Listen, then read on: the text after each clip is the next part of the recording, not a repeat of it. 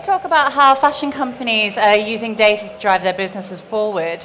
I'm here with two speakers who have very different perspectives on the industry. I've got Olivier Zimmer, who works at Google from New York, and he recently published a report on beauty trends about how the man bun is the new trend. Exactly, yeah. Is that why you're growing your hair out? That's why I'm trying to grow my hair, indeed, yeah. And we've got Heidi Zak here from innovative bra brand Third Love, and she's working with data to get fit, which is a very exciting and very interesting area. Can you tell me a little bit about that? Sure. So one of the things that makes us really unique at Third Love is we have an app that lets a woman size herself for a bra using her smartphone. So instead of having to go into the store and getting fit by an older woman with a measuring tape, you can simply take 2 photos into a mirror and we're able to calculate the size of your body in relationship to the phone. What's incredibly exciting about that from a data perspective is at an aggregate level, we collect all this data about women's bodies and we use that to actually design product. So as a lot of you know, in typical fashion industry, there's the use of fit models and grading. We actually use real women's measurements to design the product from the length of the bra strap to the center front gore to make product that fits women better. Okay. And Olivia, can you tell me about how you're using data at Google for the fashion industry? Yes, so definitely. So one of my jobs at Google is actually to be an analyst, and we're looking at search queries, which is really a good way of measuring actually consumer intent. The main thing that we are doing is trying to understand the present. So somehow in real time, we are able to understand what people are searching for. One of the main works that I actually contributed to is really this fashion trends report. So trying to see what is trending, what is actually seasonal in the world of fashion in the US.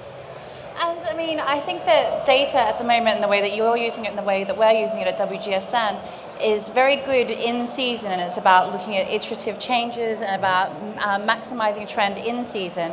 But then how I think that there's still a lack is when the big changes come in, say for instance when a new trend hits, how do we use data to kind of predict those bigger shifts in the industry? So I think it's important when talking with trends to be able to differentiate micro trends and macro trends. The way we see micro trends, it's really those quick, fast changing behaviors that people can have. It's often internet memes or even buzz that you can see in the fashion industry. One of the big things that we picked up, for example, this year was, the gold and white dress or the black and blue. So, we could see it everywhere and then suddenly oh my God, what's going on there? And at the same time, we really have macro trends, which is going beyond just the product. It's almost understanding human behavior or human truth. This is how we call it. So athleisure, for example, would be a good way of seeing macro trends. People are trying to become more healthy, and consequently, we do see fashion brands that are diversifying themselves in trying to in going into that direction. Tory Burch and Tory Sports, for example, is a really good example of a brand that is surfing on these new trends. Okay, and I mean, can we talk a little bit about some of the? Sorry, guys. Can we talk a little bit more about how other points within the fashion industry where data is being used? I mean, Heidi, are you using it through sort of the supply chain and logistics process, or is it just through product design? Yeah, I think the other thing we're able to collect from a data level is real-time data on size selling and buying, which is able to, we're able to use in our supply chain to do quicker turn production. So our turns are under 3 months, which is really quick for a lingerie brand. And I think other examples of data and using that well is really thinking about the customer life cycle or the customer journey and where somebody's entering. So as a brand, one of the things that we really look at is where are we capturing that customer? Is that customer coming through a Facebook ad? Is she coming through a referral from a friend? Is she coming organically? Because her journey and her relationship with Third Love as a brand is different. And so we use data to understand what does a woman want to learn about the company? When is she most likely to purchase? What does she want to know? What may impede her from purchasing, and use that data to actually inform how we talk to her through emails and other touch points. So yeah, I mean, The way I see it is really like if you take the fashion value chain, you can somehow decompose it into like 3 big components. You have the creation process, you have like the buying and manufacturing process, and then you have like the marketing process. And I think that data can really like play a big role in those like 3 aspects of things. When it comes to creativity, data can really like help shifting, like I would say designers and the inspiration, help them taking better informed like decision. When it comes to like buying and manufacturing, we do see a lot of things happening right now in like optimizations of like logistic chains, for example. And then of course, like marketing is a big thing. A lot of effort is being done at optimizing right now the shopping and the user experience. That's like one big theme. And I think also like recommendation engine or recommendation in general is for sure a big discussion that is right now being influenced by data. And I mean, you just recently moved into bricks and mortar retail with your partnerships. How are you using, are you getting data back from that, and is that influencing your decisions and your business at the moment? Good question. We're in our first retail partnership, and one of the things that's been interesting about the data is to see how the size selling is. So one of the things that makes us very unique is that we offer half sizes. So we have an A.5 cup, B.5 cup, so these sizes between traditional bra sizes.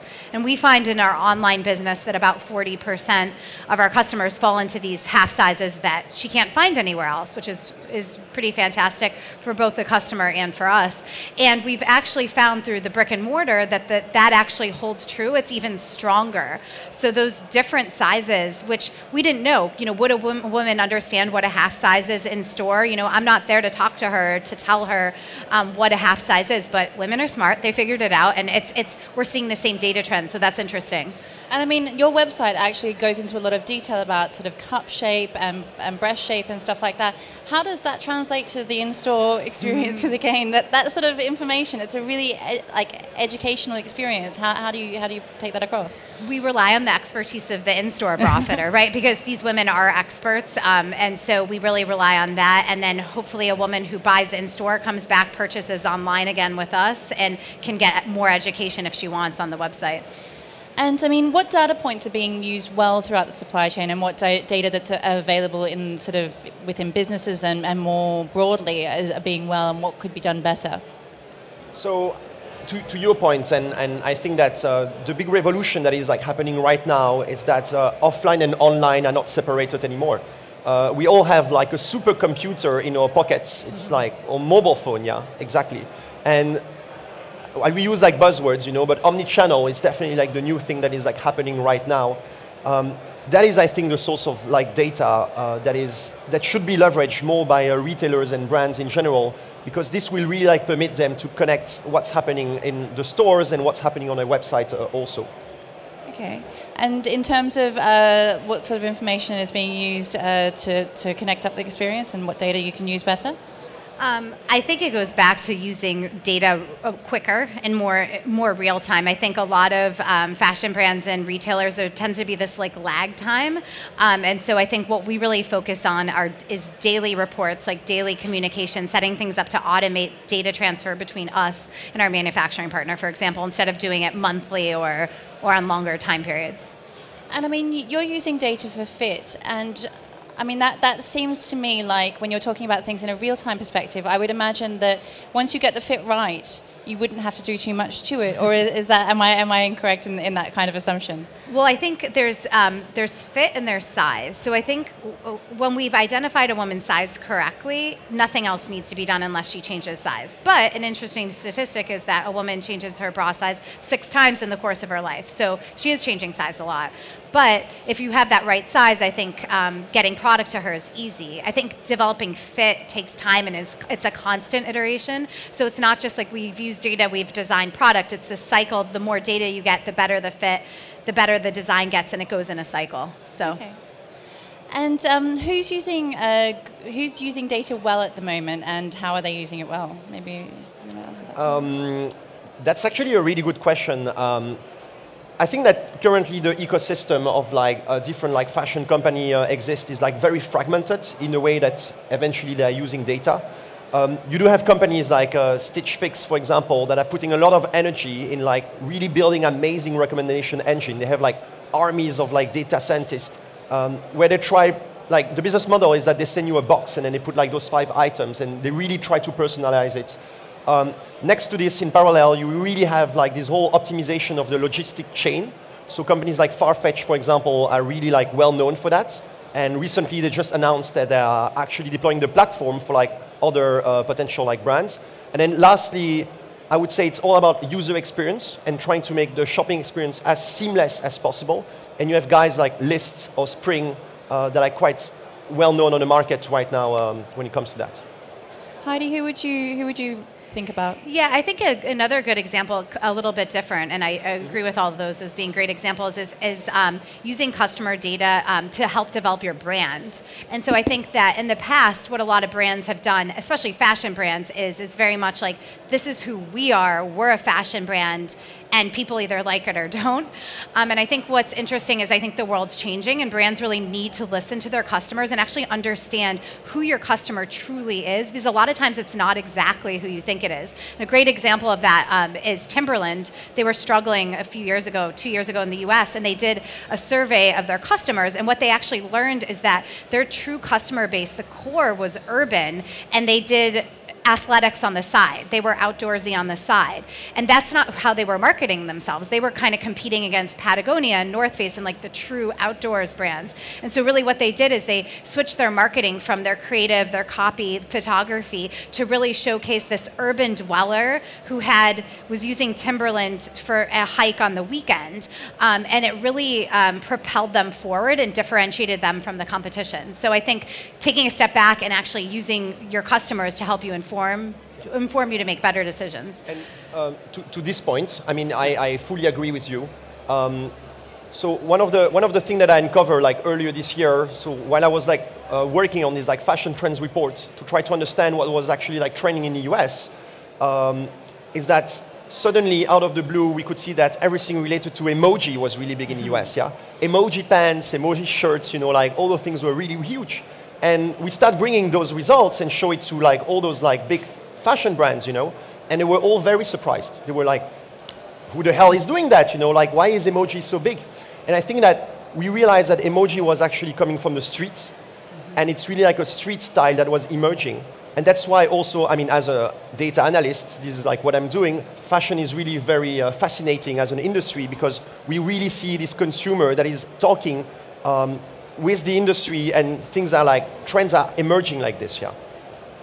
And I mean, do you ever see a point